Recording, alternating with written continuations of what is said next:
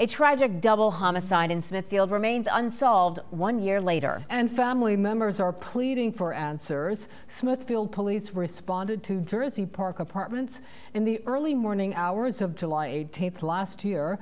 2 people were gunned down inside around 11:30 the night before on the 17th. And police are hoping that someone will come forward with information to help solve this case. 10 on your side's Amy Avery joins us now with memories of the loved ones lost. Yeah, Stephanie and Regina, family members tell me Kion Edwards and Ashania Williams were a happy couple who didn't deserve what happened to them.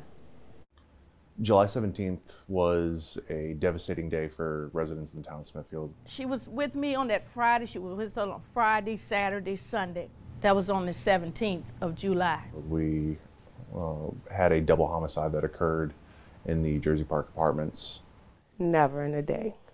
I never thought that I would bury my son before I passed. Unanswered questions in an unsolved case.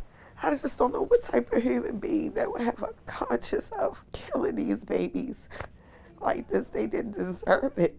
22-year-old Kion Edwards and 21-year-old Ashania Williams were gunned down inside the unit where they lived together at the Jersey Park Apartments. The suspect shot both victims multiple times, exited the residence, went across West Main Street, and then went into a residence yard where we lost track of the suspect. Kion grew up in the area and played football. His coach gave him the nickname Smart Guy because he loved to draw up plays. He was just always for people, regardless if he was involved or not. While Ashania grew up in Fairfax, closer to D.C., but had family in Hampton Roads. She was a gymnast, played volleyball, and loved her siblings. She was talented from an early age. She could sing. And so she sung in church. She was a leader. She encouraged people there. 2 unfinished stories with empty pages left unwritten.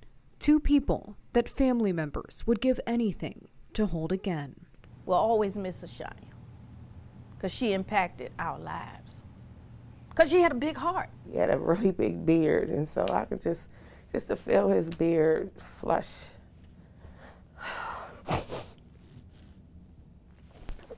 See him again. Now, if you know anything that could help solve this case, call 1-888-LOCK-YOU-UP, and as always, you can remain anonymous. Coming up later tonight, one of the big roadblocks detectives hit while investigating this case. Amy Avery, 10 on your side.